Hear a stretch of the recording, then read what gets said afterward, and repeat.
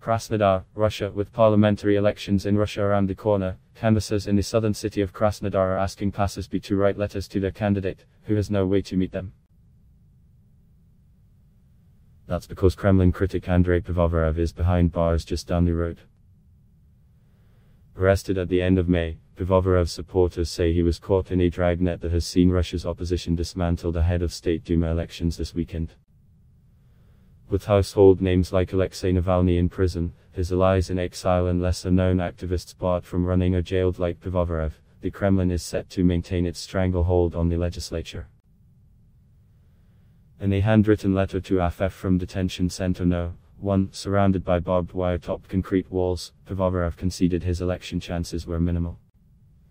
He said his campaign, managed by Mail Viaduct, one of his lawyers, and run by several dozen volunteers from Krasnodar, Moscow and his hometown of St. Petersburg, was a platform for his message.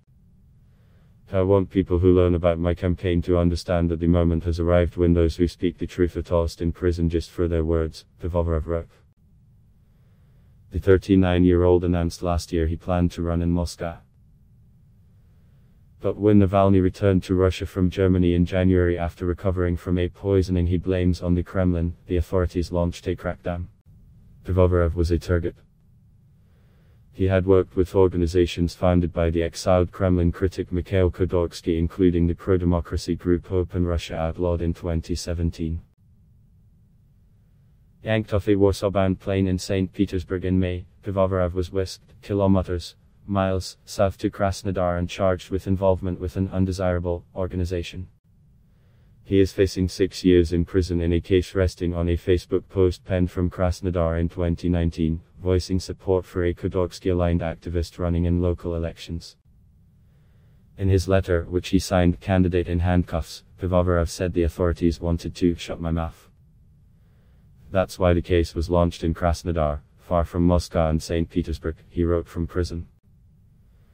Pivovarov is the only opposition candidate still running among at least 7 who planned to ballot but were arrested.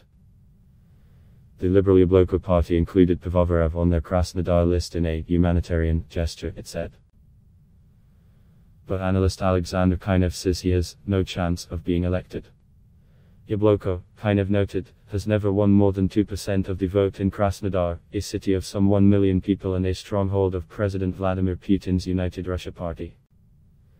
United Russia seemed so sure of victory its local office told AFF it wasn't running any campaign events in Krasnodar less than 2 weeks before the vote. Kinev said authorities had allowed Yabloko to back Pivovarov so the party could pick up some of the protest vote. Yabloko is seen as part of Russia's token opposition that serves to attract liberal discontent. But, Kinev says, the authorities are relying more on blunt tactics to secure a win this weekend. The authorities have made a final bet on legitimacy by brute force, he told AFF. In their clampdown, authorities have targeted dissenting voices across the board, designating most leading independent media as foreign agents, and slapping the label with Soviet-era echoes on a top election monitor. Pivovarov's campaign members have not escaped the pressure. A volunteer in Moscow and citizen of ex-Soviet Tajikistan who lived in Russia most of his life, 22-year-old Saidinvar Suleymanov said he left the country earlier this month after learning he faced an entry ban. He said it was a 40-year ban and showed AFF a screenshot of an Interior Ministry response saying it had grounds for blocking his return, though it gave no reason. The Interior Ministry did not respond to AFF's request for comment. Roman Pilipenko, a 27-year-old lawyer in Krasnodar, said he joined Pivovarov's campaign because he wanted to highlight injustice and warn Russians their county is sliding into hard autocracy.